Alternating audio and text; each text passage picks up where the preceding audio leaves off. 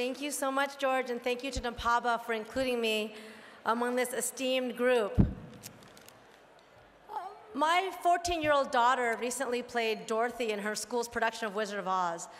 And it has me thinking about this idea of home, how you get home and who helps you get home. And I know we all like homecoming stories, like LeBron going back to the Cleveland Cavaliers. And I just came from the Harvard Law School reception where I was able to hang out with friends who I've known for many, many years, who knew me when I was completely lost and had no idea what I would do with my law school degree to be meaningful. And so it reminds me that home is really less a place and more about a group of people. So nearly 4 years ago, I left a job I loved at Asian Americans Advancing Justice, Los Angeles, to work with the California governor, Jerry Brown. And before my current job, my entire career had been spent working with and for Asian Americans and other communities of color on civil rights issues. So coming here tonight to NAPABA is really like a homecoming for me. I had some people I really wanted to thank, but I'm worried about the music coming on and pulling me off the stage, so I will do that privately. I just wanted to say that there are so many people in this room who nurtured me and cared for me, co-counseled cases with me, and showed me what it was to be a good lawyer and pushed me to achieve things that I never imagined possible. So I'm just going to end with a quick story.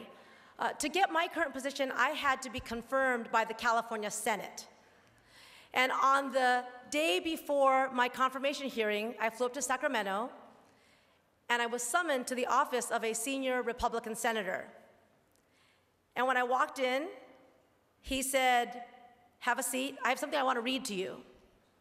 And so he read, "Julie Su has been an effective advocate for civil rights and workers' rights her entire career. This appointment will take her ass-kicking to a whole other level."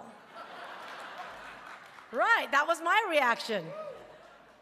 Then he threw the paper on his desk and said, "So I need to know, are you planning to be fair or are you planning to kick some ass?"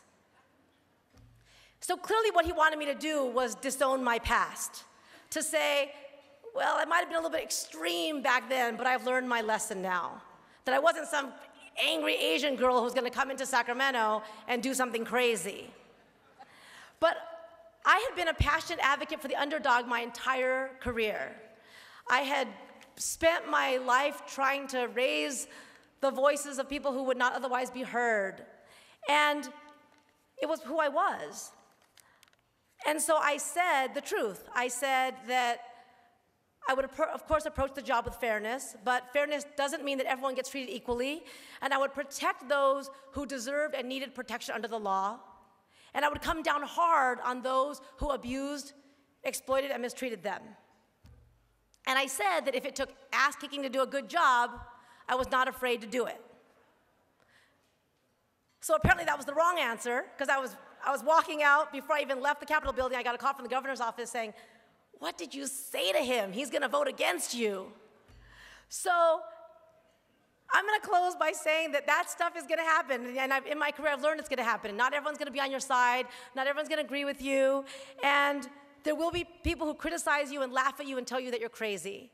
But because of NAPABA, because of this community, because of my Harvard Law School alumni friends, because of the people I've gotten to work with at Advancing Justice, I feel like there is a community where people don't laugh at you, where they cheer you on, where they care what happens to you, and where they make you unafraid to fail. And so I just want to express my great gratitude to all of you for the trail that we've blazed together. Thank you very much.